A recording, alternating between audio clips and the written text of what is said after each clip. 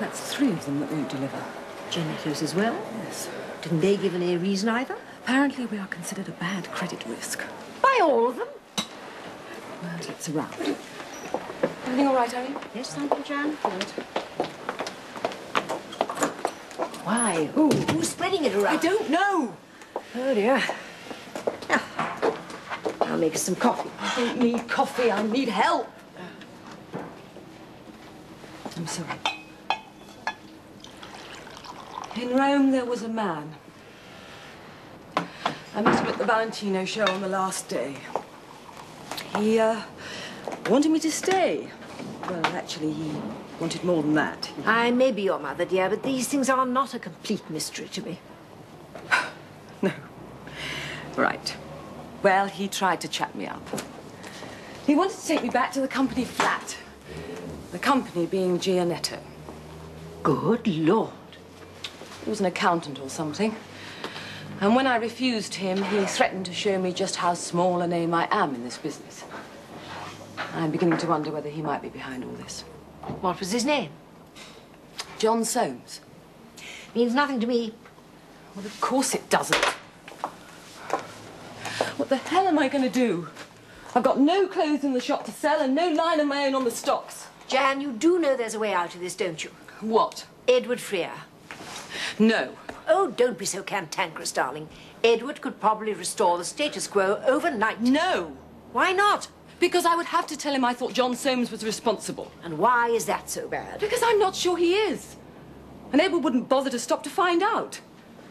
We had an argument when I got back from Rome. He jumped to conclusions. He is a very jealous man. Well, he has nothing to be jealous of. Or has he? No, Mother. Then tell him. Because while you're having these finer feelings about this Soames person, your business is running out of things to sell. Yes, I know, I know. Well, as far as stocks are concerned, I may have an idea that might give us a bit of breathing space. Oh? Anything else, John? Yes. Yes, there's one item which may amuse you. Sarah Foster. Kent Masters' partner. That's right. She came to me the other day and wanted finance for herself. To get that marina that Charles is after. On Guernsey. What's so special about it, John? Well, she wants it because Masters wants it. Masters wants it because Charles wants it. And God alone knows why Charles wants it. Well, you will keep him informed. I mean, I really do want his first month back in the ring to be trouble-free. Well, I'm hardly likely to favour Arthur Ken, am I? And as for Mrs. Foster, I don't share your enthusiasm for women in the marketplace, as you know. Or is it my enthusiasm for one particular woman in the marketplace?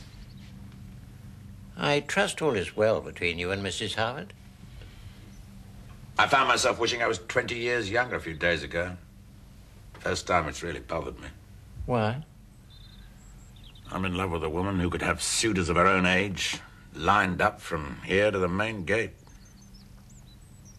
Edward, 40 years is a long friendship. It gives us certain rights with each other. I don't want to talk about it, John. Sorry I mentioned it. Oh, come on, Edward.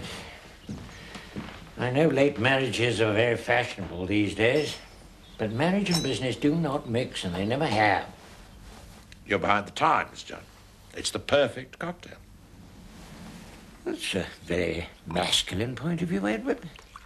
Does Mrs. Howard share it? Let me get this straight, darling. You want me to visit as many boutiques as I can and buy up a selection of their stocks. That's right. Take the car. We're not going to make any profits, are we? If we buy retail, we may even lose money. Well, I haven't got much choice, have I, Mother? As you said yourself, I've got to keep the shop supplied or I might as well close them. Well, why not buy cash from our suppliers? We can use the profits from the sale. Not enough. I see. So, how am I supposed to manage? Use the Periplus checkbook. By the time the checks are presented, I'll have enough money in the account to cover them. And where's that money supposed to come from? Mother, are you going to do this for me or not?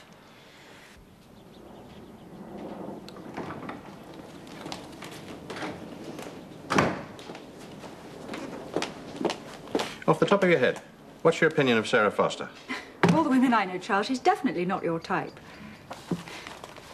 She and Ken Masters have a long-running love-hate relationship, don't they? Mm-hmm. Where do they stand at the moment? Polite hatred. This is the development I was telling you about. Oh.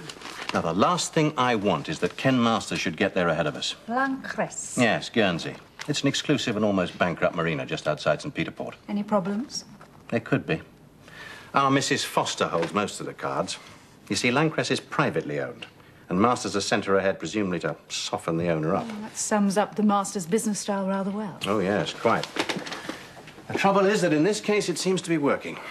To all intents and purposes, Sarah Foster can have Lancresse for the asking. Gerald told me she's even made a private approach to Sir John Stevens for a loan. Good for her. Listen, Avril, we've got to come up with some ideas. Beat Foster and Masters at their own separate little games. Perhaps we should offer her a position at Relton, on the condition that she brings her goodwill at Lancresse with her.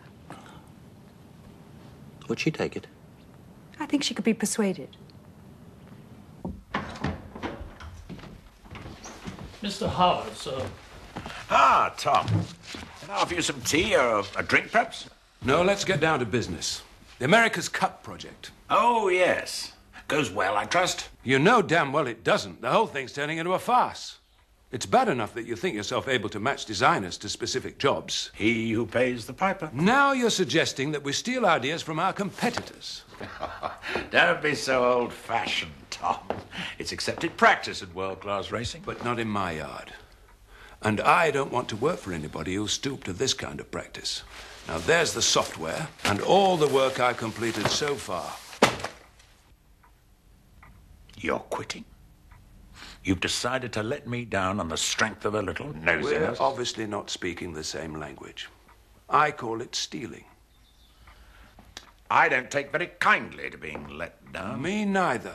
People who play fast and loose with me usually live to regret it. Call me tomorrow. What for? We've nothing more to talk about.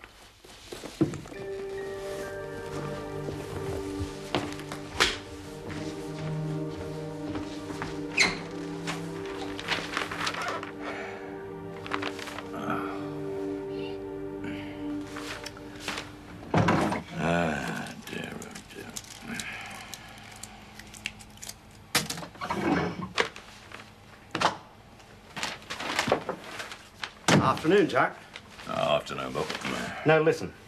We'll be needing to lay out the cabin soon, so you'll have to decide which plan we're using, the lightweight or the heavy. I haven't decided yet, Bob. And we'll need to know which engine she's going to take by the end of the week. I mean, we're that far on. What's one more day, Bill? It's no good talking like that. We've got a real winner on our hands there, but she'll be no damn good without an engine. What do I do? Tell the lads to fit Rolex meantime? This is because you've won some money, innit? You've no need to get your finger out now because you're flush. Hey, you haven't told anybody, have you? No, of course I haven't. It's true, though, what I'm saying, innit? Hey, you're not feeling so good? No, rotten. Oh, well...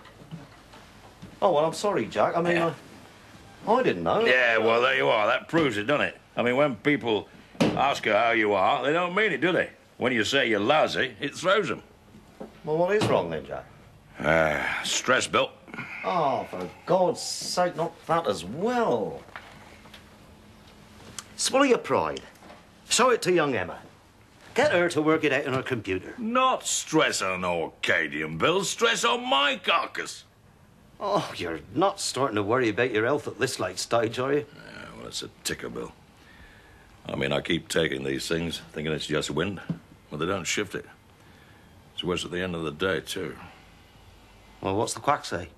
Doctors? What do I want with bloody doctors?